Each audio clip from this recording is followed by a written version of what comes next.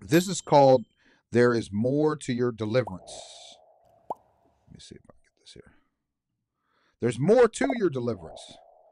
This was from a sermon preached a couple years ago. I call this the Dookie sermon. This is the Dookie sermon, y'all. Um, let's get into this. I think let me see if this is it. Let me see if I'm speeded up first. Let me double check my microphone. Double check my microphone. There we go. So I forgot to hit record on this because I was going to record this, but let me see what. Easter. And they got fully delivered. And everyone at that meeting is still serving the Lord today. Most of them are still with me, and others have transitioned on to other. Okay, he gave his testimony, and I'm not even going to play that, but we're going to get a little bit into this sermon here. The title of my message is "You're Not Digging Deep Enough." Okay, the title of his message at Hungry Gen. Hey, we're still on this. We're going to see if maybe this was Gino's problem. maybe Pagani would say this was Gino's problem with having a problem with deliverance. The title is You're Not Digging Deep Enough. Hopefully we can get to that place. The title of my message is "You're Not Digging Deep Enough." I know that we are in a deliverance house, and praise God that I don't have to convince you guys of deliverance, because as I travel the country, I spend an enormous amount of time just trying to get the church to a place of agreeing that a Christian could potentially be demonized. I am so grateful that I don't have to do that here. That I don't have to convince anything other than those of you that are here new for the first time. I want you to turn with me very quickly to the book of Ezekiel, chapter 8. I want to talk to you about you're digging, but you're not digging deep enough. Some of you, your deliverance. Okay, you're digging. The problem with your deliverance is you're digging, but you're not digging deep enough. We go in there, y'all. We go in there. Can only be acquired when there is a perpetual, intended, militant, aggressive effort in continuing to dig until you find the nucleus of what actually is going wrong in your life. Now, most of us, we get deliverance once or twice, and we kind of stop there. Or we kind of just linger in this ecosystem of deliverance where, I'm in a house of deliverance, and I'm good, and you come up to the altar, and amen. Deliverance, it's actually a labyrinth.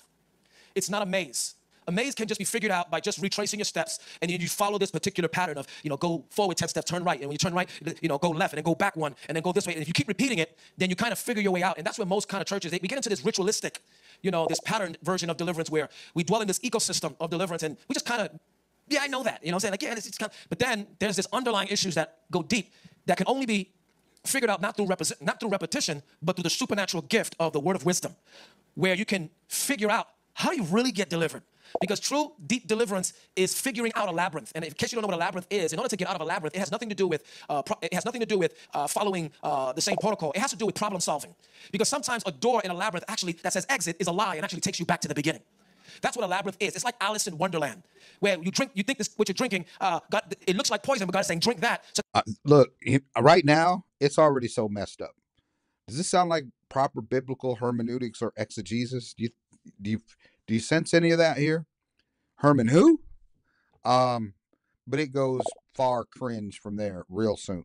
that way Alice can shrink enough size and humble yourself to get into a little door that's actually narrow. For the kingdom is actually a narrow door. Did you catch that revelation? So this is how deliverance, that's where I was. I was trapped in trying to figure it out, trying to protocol my way through deliverance, other than finding that it's actually requiring me to go deeper. Ezekiel chapter 8. Now, what I'm going to do today is I'm not going to give you a sermon, the 3 points. I'm going to give you a thought. I'm going to do what is called an exhaustive teaching, which means I'm going to take one thought and I'm going to drive that point in, repeating it, leading up to. Well, wait, wait a minute here. I got to go here. He's going to do, what did he call it? An exhaustive teaching. I'm already exhausted. It's funny. If there ain't anybody out there exhausted, I'm exhausted. Now, what I'm going to do today is I'm not going to give you a sermon, the 3 points. I'm going to give you a thought. I'm going to do. So I'm not going to exegete scripture. I'm not going to use proper biblical hermeneutics. I'm going to give you a thought. I'm going to give you an exhausting sermon. What is called an exhaustive teaching, which means I'm going to take one thought and I'm going to drive that point in, repeating it, leading up to. We'll call you up and we help you get delivered. How many of you want to get delivered this morning? Or go through some deeper deliverance? Amen. All right, so I'm going to kind of take you there apostolically. I'm going to take this one thought and I'm going to keep driving in. So it's not going to be, where is this heading and what is the conclusion? It's going to be a battering ram of the same thing. Bang, bang, bang, bang, bang, bang. Why? Because each time we bang in, we're digging deeper. We're digging deeper. Because the title is, you're not digging deep enough. As a matter of fact, hold your finger there Actually, the opening context is in Deuteronomy 23, verses 9 through 14, and then it's Ezekiel chapter 8. Now remember, you're not digging deep enough. Catch the metaphor there. Deuteronomy 23, verse 9 through 14. Now look at what this says, and keep the metaphor in your mind, or the type and the shadow, or the symbolism, to help you understand a spirit. So why wouldn't Mr. Pagani think that Geno Jennings wasn't digging deep enough? I'll tell you what, we all need to dig a pit. If anyone who's fallen under this delusion, okay, and this false doctrine needs to dig a pit and do what Mr. Pagani says with their teaching. Spiritual truth. When you are encamped against your enemies, keep away from everything impure. Verse 10 now. If one of your men is unclean because of a nocturnal emission, he is to go outside the camp and stay there. But as evening approaches, he is to wash himself. And at sunset, he may return to the camp. Now look at verse 12. Here's where things get very interesting. You must designate a place outside the camp where you could. Okay. This is like, it gets very interesting. You got to go outside the camp if you've had a moment, what do you call it, nocturnal emission? Y'all know what he's talking about? We're just going to keep this rated G. But you know what he's talking about, nocturnal emission. But look, you got to go outside the camp. Here's where things get very interesting. You must designate a place outside the camp where you can go relieve yourself. Now look at this. As part of your equipment, you must have something to dig with. Now the King James Version will tell you a small shovel. All right, now look what it says. Where you can go relieve yourself. Now, I believe we all know what relieve yourself here is actually meaning. Where you can go dookie. Where you can go poo-poo. He's literally saying that. This is from Deuteronomy. In the camp. You know, you don't want to dookie in the camp. You got to do it outside the camp. Okay? Look at verse 13. As part of your equipment, you must have a small shovel to dig with. Now stop right there. Let me just interject something. For too long, we've only been carrying swords. And God is saying, with your sword, carry a shovel. Did you catch that revelation? Did God say that? Did God say in that text that deliverance ministers or even Christians need to carry a shovel? Is there anybody who doesn't have running facilities? You don't have a place to go, number one or number two? Is that hermeneutics, exegesis, sola scriptura? Are we witnessing sola scriptura here? For too long, we're either, because we're evangelical, we're either carrying a sword or we're told to build. So we're either carrying a sword on one hand, like Nehemiah, and a hammer on the other. There's actually a third equipment that you and I also have, and it's actually a shovel. Why? Because in the process of our fighting against your enemies, and also in the process of our building, there are moments that you need deliverance, that you need to relieve yourself. And in the middle of your... You can't make this up. You're gonna have to use it. You're gonna have to use it in the middle of deliverance. You're gonna have to relieve yourself. I assume that his church doesn't have restrooms. Right. They don't have running water. Oh, this is so disturbing. Try to make a sermon in that. This is what, when you just will literally pull random verses totally out of context and push them together and make your own doctrine and pour your own meaning into it. Well, I stopped Alex at an unflattering position, but yeah, I need to take a screenshot of that. Hold on, y'all. Yeah, we need a screenshot of this because that'll be on a thumbnail coming up. All right. Let's go on. I call this the Dookie sermon. War, you can't just say, hold on, enemy, and then stop and then take care of business. You can't do that. Because if not, guess what happens when you do that? And here's what happens with many of us in the deliverance ministry or in this deliverance ecosystem. We're fighting enemies. We're also building while we're fighting. But at the same time, we're defecating all over the camp. Come on, y'all. Come on, y'all.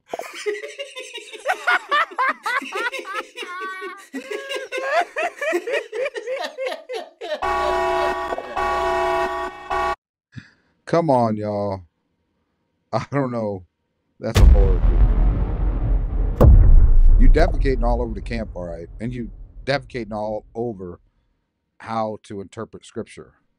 That's true. That's true. Now watch this. Look at this. As part of your equipment, have something to dig with. When you relieve yourself, dig a hole and cover up your excrement. For the Lord your God moves about in your camp to protect you and deliver you from your enemies, so your camp must be holy, so that he will not see your excrement while he's defending you. So do you see it? So for too long, God is in our midst. How many of you know God is in our midst? But how many of you know he's protecting us in our midst? How many of you know that he is also fighting against the enemies? But as he is walking, watch this, against the enemies, he is also noticing at the same time that there is feces all over the camp. Anybody been in? If you walk in a church and there's feces all over the floor, or if you see receptacles for people to throw up in, yeah, what Becky said, he looks happy about this doctrine. That's spooky, man. That's spooky. I use the Bible study on Discord. I've been hard to join, been off for a while. Okay. Yeah. Pagani is exhausting to listen to. That dirty beard is distracting me. Yeah, I know. This is pure madness. That's right. I gotta hear it again. Did he really say that? Against the enemies, he is also noticing at the same time that there is feces all over the camp. So this is the reason why it's saying that as we go to war, not only are we slaying enemies, not only must we be holy, but at the same time as we're fighting, we should be digging holes. And as we dig a hole, what do? In the moment when we're fighting and we feel that we need deliverance, we are to relieve ourselves in the hole and cover it up and keep fighting. This is the reason why the title of my message is, You're Not Digging Deep Enough. You have to dig deeper to be able to put all the excrement inside the hole and cover it up and continue in your warfare. Now, the reason why I'm bringing this up is because this house has a deliverance ecosystem, so I'm not teaching something that you haven't already been doing. What God sent me here to do is to tell some of you that you're actually fighting, you're actually warring a good warfare, but at the same time, where are you putting and where are you relieving yourself? What in the world is this? Oh, my goodness.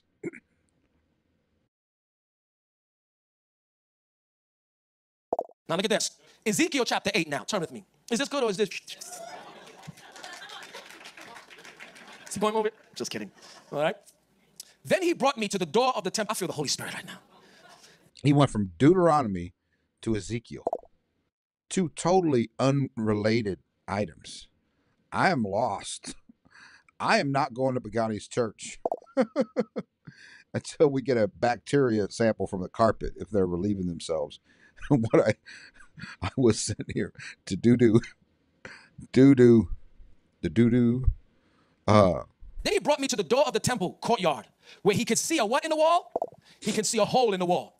Now look what it says. He said to me, now, son of man, dig into the wall. So I dug into the wall and found a what? I found a hidden doorway. Bingo. There is where my spirit of generational curse and strongman of destruction, that's where it was hiding. Now what's interesting in this text was that this doorway was hiding behind a wall that was covered. Oh, wow. What a coincidence. What a coincidence. Thanks for the super chat, Anna. Thanks for the super chat. It was hiding behind a wall. And he's connecting this to, we didn't play his testimony because that's bad enough and embarrassing, and that's where his demon was hiding, was in a hole in a wall. And the only way that they was able to be able to go beyond the wall is Ezekiel had to dig into a small hole that God, by the finger of the Lord, had poked into the wall. This is why the Bible says, if I cast out demons by the finger of God, then surely the kingdom is among you. Now, many of your problems, that those of you under the sound of my voice, you're saying, but I don't understand. I'm in deliverance. What is still potentially wrong with me? Very simple. You haven't paid attention to the small hole that the finger of the Lord has poked in a wall that you think is nothing there.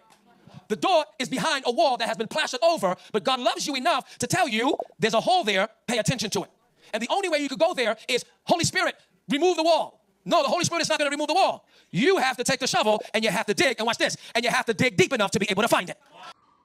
Wow, this is horrific. I hope you can understand this is not what that scripture is talking. The scripture has nothing to do with deliverance. And I've read his books. This is what's in his books. The Secrets to Deliverance and the Secrets to Generational Curses is filled with this kind of foolishness and nonsense. If this is an example of what you call sola scriptura and preaching, you're unqualified. You need to shut it down. Shut it down. These texts that he's using have nothing related to demons or deliverance. This is how you create a Frankenstein monster. So it's not just, well, I did look, there's nothing there. God says, dig deeper. Dig deeper. It's nothing different than what Elijah told the servant when he said, I don't see anything. And he said, go back and look again.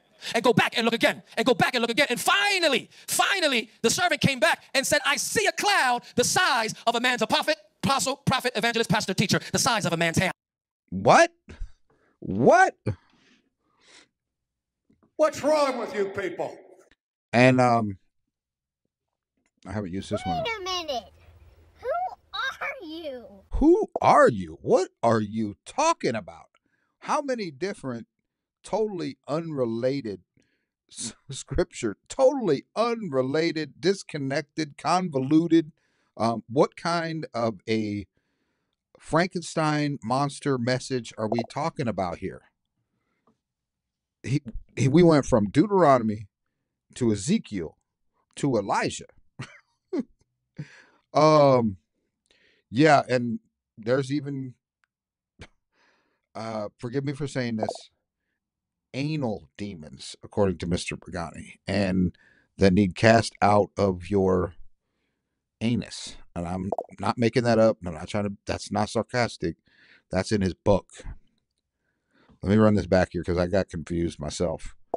Where are we at here? And go back and look again. And finally, how did we go from Ezekiel? Let me see if I get this. And you have to dig deep enough to be able to find it. So it's not just, well, I did look, there's nothing there. God says, dig deeper. Dig deeper. It's nothing different than what Elijah told the servant when he said, I don't see anything. And he said, go back and look again.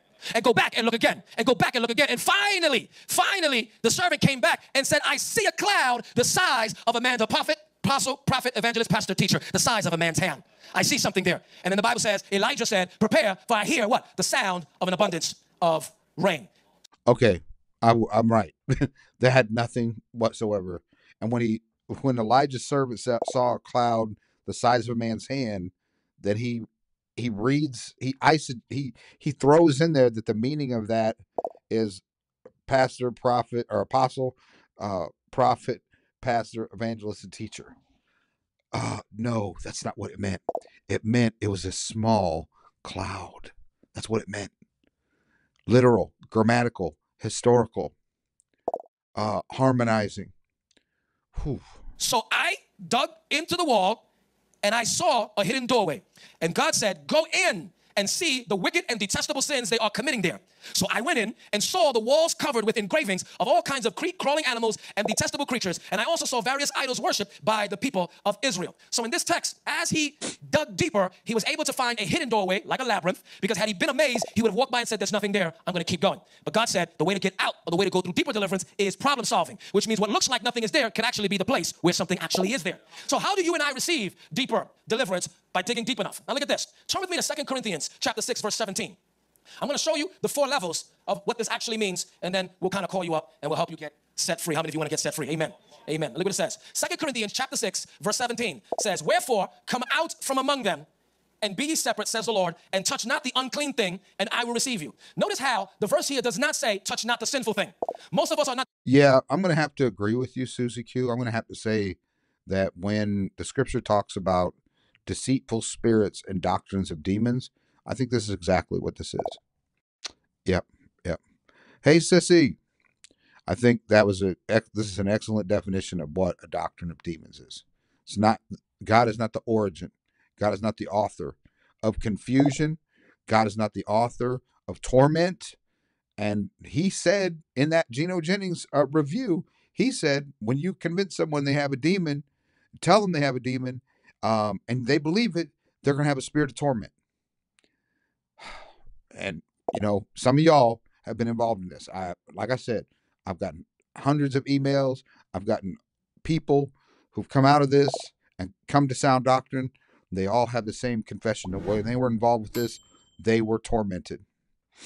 Not touching the sinful thing. Notice how it doesn't say, touch not the abominable thing. Most of us are not touching the abominable thing. The text here says, touch not the unclean thing. Unclean and sinful are not the same thing. Unclean just means ceremonially unfit to serve. That's all it means. It means on a sit down until you're ready to serve again. This is why when the priest would touch something unclean, they weren't disqualified from the priesthood. They were unfit to serve for a particular time frame. And then they were qualified again. Maybe the reason why, even after your deliverance, that you're wondering, why is it that I still feel like I'm on sit down and I'm going through deliverance? It's not because you're doing something sinful. It's because there are unclean things that are there hidden in a doorway that God is actually saying you're not digging deep enough because you don't know that it is wrong.